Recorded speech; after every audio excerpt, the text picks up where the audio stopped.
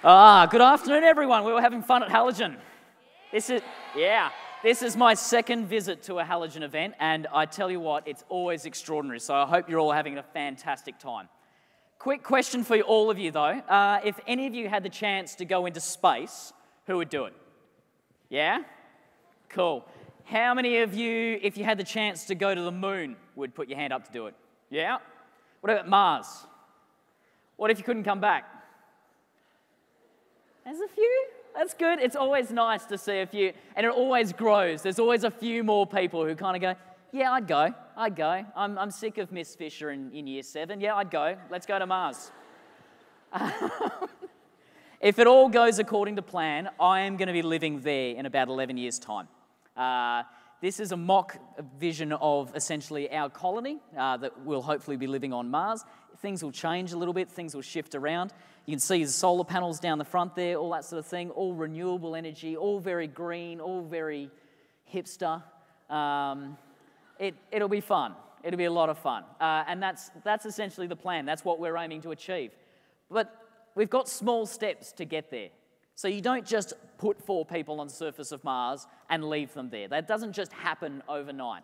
We're talking about an 11-year plan before anyone launches. Launch for us will be at September 2026. It takes 7 months to get there. So this is a long-term project, and the way that you do a long-term project, you do it in steps. Now, this is quite clearly not Mars. There's blue skies, green plants, oxygen, fun, nice little things. This is a mock colony that we'll be building probably in somewhere like Iceland or Dubai, and essentially testing people out to see how they work in a mock Mars habitat. The first thing we've got to do is get the people right. You start right down at the basics. Before you worry about technology or any of that sort of stuff, you have a plan as to what you're going to do, and then you get the right people on board to do it right from the start. And this is what this is all about. It's all about finding the right people, shoving them in there for 3 months at a time, seeing if they go crazy, see if anyone stabs anyone else. And you guys will get to watch it on TV if they do. We are turning this into a reality TV show, just in case. This is Big Brother in space. It's horrifying, but it's going to raise a lot of money. Anyway, the next step for us beyond that, once we start getting the crews right, the selection phase for us, as was introduced before, there's 100 of us still in the running. They're going to cut that group down to roughly 24 people, and they're going to become full-time employees. Once that happens, we start that 10 years worth of training. And that all happens in September next year. A couple of years after that, we're going to be sending this little guy to Mars. Now, this is a probe that's modelled on NASA's 2008 Phoenix lander. It will be landing somewhere about 40 to 45 degrees north of the Martian equator in an area where we think there's going to be a lot of water. As you've probably seen on the news, they've discovered recently, like there's flowing water on Mars. It might be loaded with perchlorates, which is rocket fuel. But you can actually filter that out and you can use the water on board. So this little guy is going to be landing where we want to try and land our future colony, sampling the water. If you look really closely on the back there, you can see a little arm, a little scoopy thing on the back. That's for scooping up the soil, putting it into a little oven and seeing what kind of water comes out of it and testing that we've got the right amount of water. You have to land in the right place. There's no point sending an entire colony and having it land in the wrong place. If we land in the right spot, this little lander then becomes our beacon. We start sending supplies, we start sending things. Essentially, the idea is to send a fully functioning colony built by robots, pushed around, laying out solar panels, all this sort of stuff completely remotely. So there's no humans on Mars. We're sending all of this equipment ahead of us and setting things up step by step, getting the small stuff right and making sure everything's ready before we start risking people. So the idea is, in early 2026, we'll have a fully functioning colony on the surface of Mars, loaded with air, with double the amount of water that we need, solar panels, everything functioning, green lights across the board.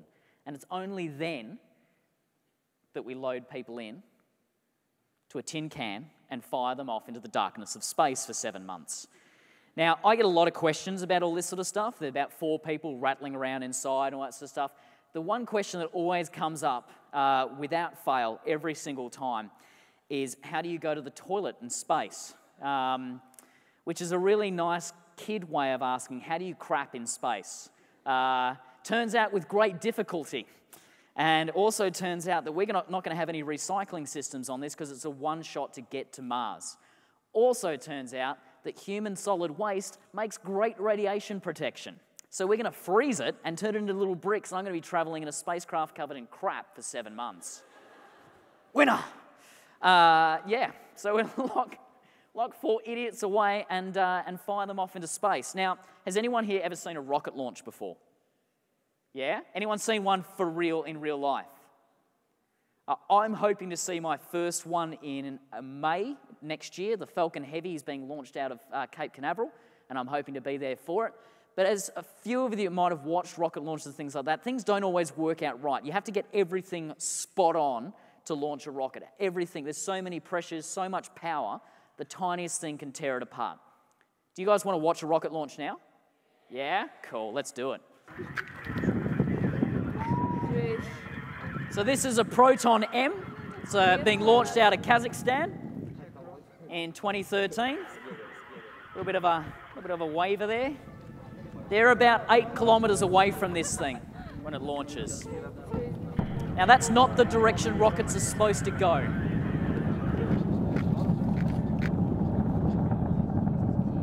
That's also not what rockets are supposed to look like. Impact. Okay, 1,000, 2,000, 3,000, 4,000, 5,000, 6,000, 7,000, 8,000, 9,000, 10,000, 11,000, 12,000, 13,000. That's how far away that thing was. Knocked a bunch of people down. We're talking about a big rocket. When the SpaceX Falcon 9s launch, so not the Falcon Heavies, but the slightly smaller Falcon 9s launch, they're 8 stories high. They're just extreme. Talking when the shuttle was launched, the space shuttle was launching, it was launching with 1 million kilograms of fuel. Huge, absolutely huge, and everything has to be right. Any guesses what went wrong with that? A lot, did I hear? The end product was probably a lot. The cause was quite small. The cause was a single switch that had been installed upside down so the rocket thought it was flying up when it was actually flying down. One switch. Talk about mastering the little. Get stuff right. Far out. Anyway. So that's the end goal. If everything works right, we get the little stuff right, we get people living on the surface of Mars. But once we get there, things are still pretty challenging. So we're going to be living inside that, which looks like a giant white caterpillar filled with despair. It looks quite comfy. Like you've got TVs, you've got like big comfy couches, you've got some horrifying green stuff in the back there we'll talk about in a minute. Like it all looks quite comfy. And yet it would kill you in a heartbeat because it's a very small enclosed environment and you're having to recycle all the air. Humans are disgusting. Like we pump out carbon dioxide, we've got germs, we've got all sorts of stuff, and you're trapped inside there with it. And there's no getting out.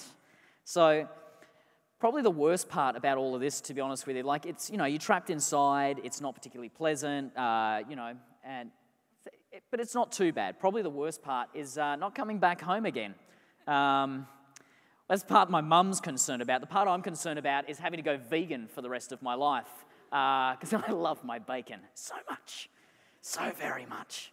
I had a journalist ask me recently what would be the last thing I did before I left to go to Mars, if I was here on Earth, and before I would go and get thick-cut bacon from a cafe in Brunswick, because that would be my last memory. Not seeing family, not hugging friends goodbye or anything like that, bacon. So if any of you are interested in becoming microbiologists and working on bacon trees, you should get started now. Right now.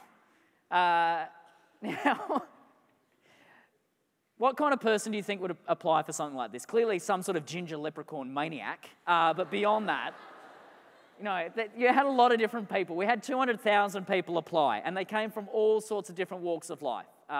We had doctors, we had engineers. I joke, I'm originally a physicist, God knows why, but bounce around and do lots of different things. People with no degrees whatsoever, people from all walks of life. We had over 200,000 people apply. This is actually an old infographic. This is updated massively. It's saying 705 candidates remain. As we said, we're down to 100, and it's an even gender split, so it's 50-50. That's deliberate because we're going to be sending 2 men and 2 women. It's not about sending another 12 dudes to the moon like they did in the 60s. This is about equal gender representation, all that sort of stuff, because ultimately we're a species rather than one nation or anything like that. So people from all sorts. The timeline on this is a little bit out of date as well. We've pushed it back a couple of years now just because of a few delays. But the landing is supposed to be April 2027. So I asked the question, what kind of people would you send to Mars? If you had the opportunity to send people to Mars, who would you send? What kind of professions? Anyone? Engineers is one, yeah. Maybe a doctor, maybe a psychologist. Who's seen The Martian? Yeah, send a botanist with a sense of humour. Yeah. Any guesses what I was doing when I applied to become an astronaut? I got it in the intro before. I was dressing up as this guy. Now, this is Keith, the anger management koala. He travelled the world, travelling around, playing ukulele and teaching people about anger management while showing a startling lack of it himself. It was essentially me screaming at people for 50 minutes. It was really therapeutic. Really, no idea how therapeutic. Now, if you're performing for 50 minutes in something that is akin to a giant sleeping bag screaming at people, I lost about 1 kilo every time I did this show in sweat. Not an exaggeration, an actual measurement. It was disgusting. I'd recently burnt this suit. It was, again, amazingly therapeutic. But for me to get to that point, to be able to get to that level of endurance where you could do that for 50 minutes flat out, perform, step up to the plate, I had to start with the small stuff. I had to learn discipline from a very basic level. School didn't teach it to me. University didn't teach it to me. What taught me how to get the small stuff right was run around with the army. And it's not something I recommend to any of you because it was horrifying. But this is where I learned. I had to be broken down right from the top all the way down to the bottom and start again and get that small stuff right. Now, this is me at boot camp in 2004, January 2004, going through the final obstacle course. And it looks quite, amazing, all that sort of stuff.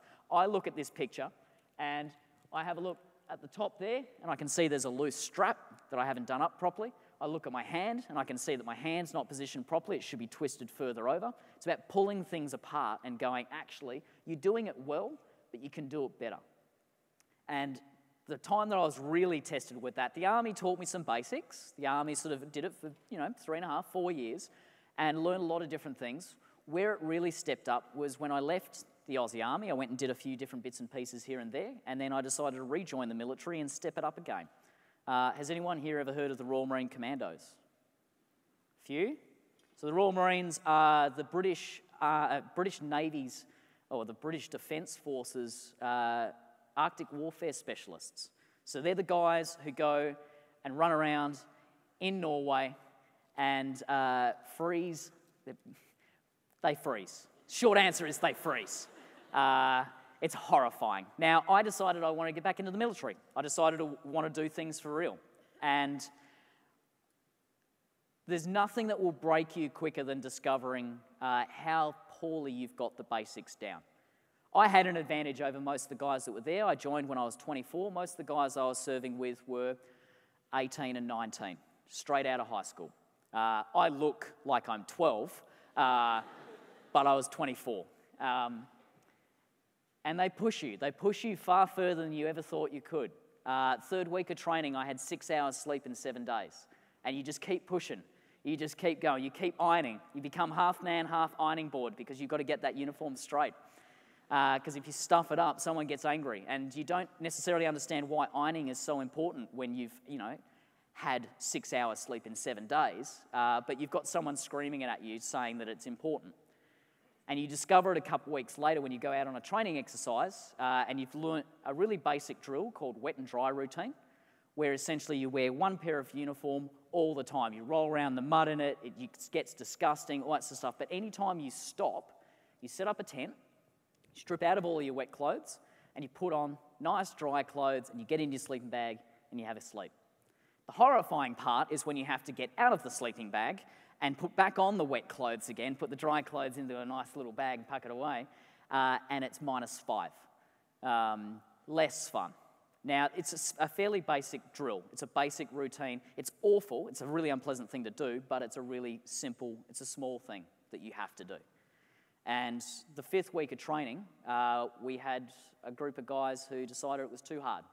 They decided it was one of the small things that was too hard. We had gone out on this training exercise, and they'd run us ragged for 3 days, and everyone was tired, everyone was cold, and the last day, these guys decided not to get changed.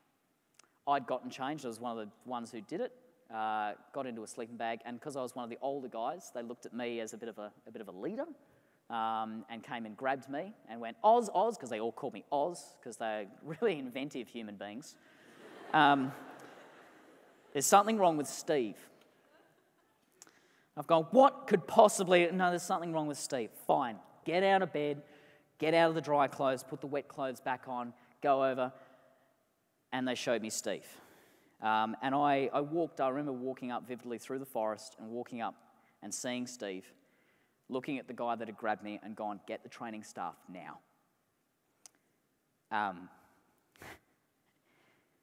It's a little bit hard to explain to people in Australia just how insidious hypothermia is.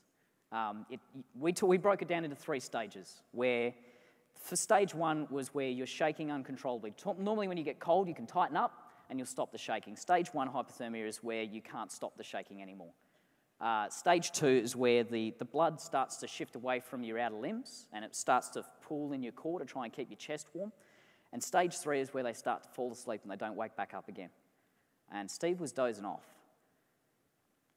We wrapped him up, got him in a sleeping bag, shoved a plastic sheet under him, and 6 of us picked him up and we ran. We were about 1.5 kilometres off the main road. We'd walk through the worst mud I'd seen in my life. I spent 6 years in the military. I've seen some bad mud. This is the worst I'd ever seen, and we ran. It had taken us 45 minutes to walk in there. We ran it in 7. And all I remember is hanging onto that sheet.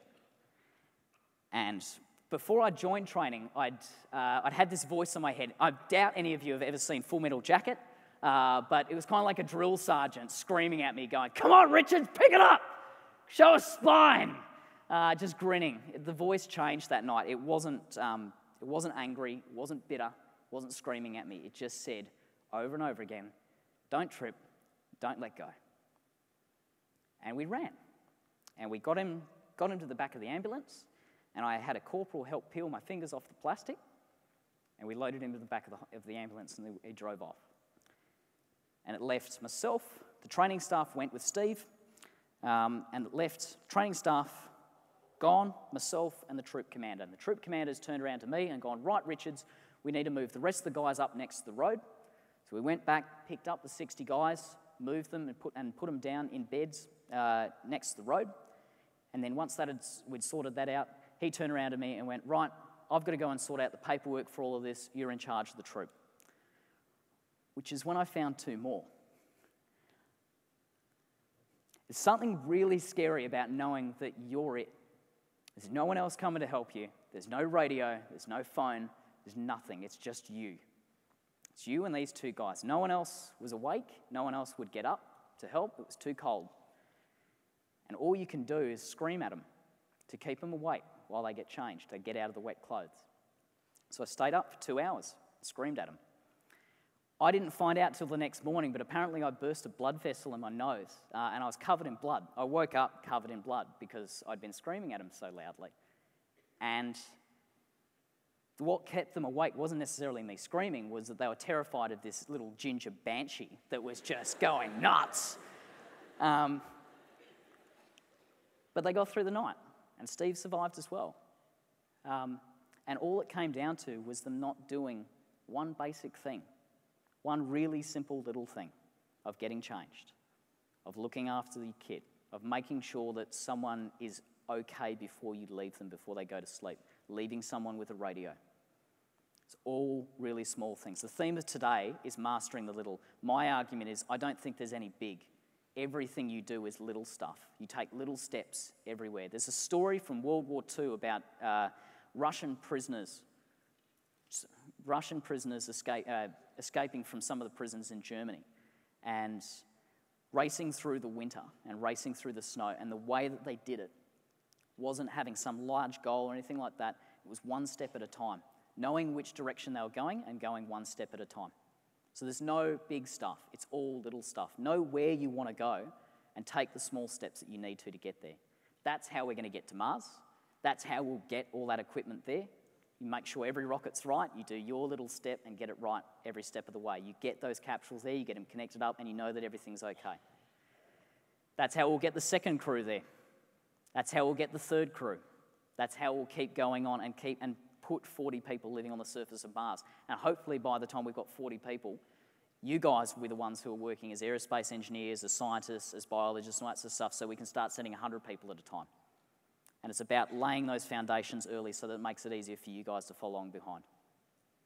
I'll leave you with this. This is Chris Hadfield, quite a famous quote now, and converted into a cartoon by a Melbourne artist called Gavin Ung, who's extraordinary, runs a website called zenpencils.com, which I would highly recommend to all of you. But Chris sums it up perfectly. There's so many little things that push you one way or another. You have an opportunity to go where you want to go. So don't let life kick you into the direction, into the adult you don't want to be. Take the small steps now to become the person you want to become. So thank you.